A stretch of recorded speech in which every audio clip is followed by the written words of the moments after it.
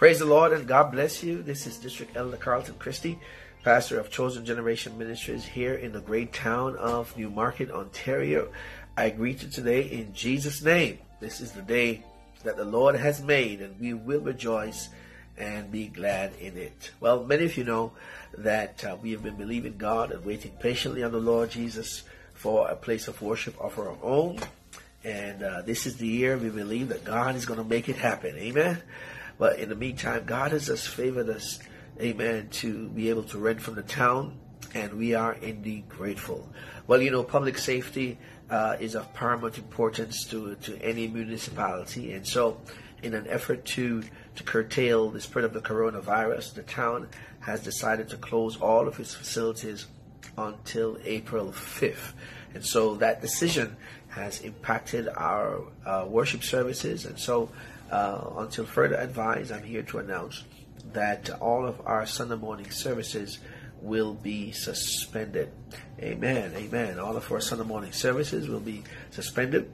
That has also impacted the meeting that we plan to have tomorrow evening, March 15th at Bethel, with the men and with the women, and also what we plan to have with the young people on April 5th. So please stay in touch with our website, www.chosengeneration.ca, or our Facebook page, or by whatever means. We'll definitely try to keep you up to date as things progress.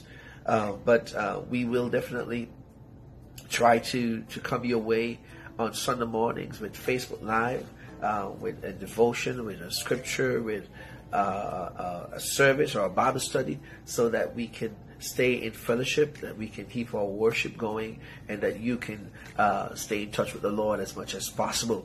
All right. Our fastings that we planned for the Wednesdays, they are still going. So please make sure that you fast with us on the Wednesdays, and also stay in touch with us with regard to any further requests that we may ask of you in terms of prayer and the like. Our annual prayer breakfast that was scheduled for the 28th of March will also be impacted by this closure because we were planning to use the town facilities as well.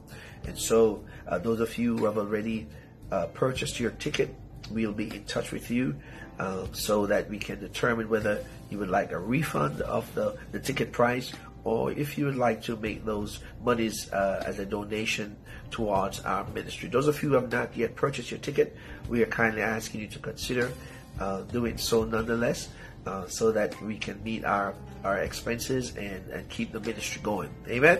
The 29th of March was grand baptismal service that we were looking forward to, and that also is going to be postponed until further advice. So we are encouraging those of you who had made the decision to follow Christ in baptism that you will keep that decision intact. All right, beloved, I wish above all things that thou mayest prosper and be in health, even as thy soul prospereth.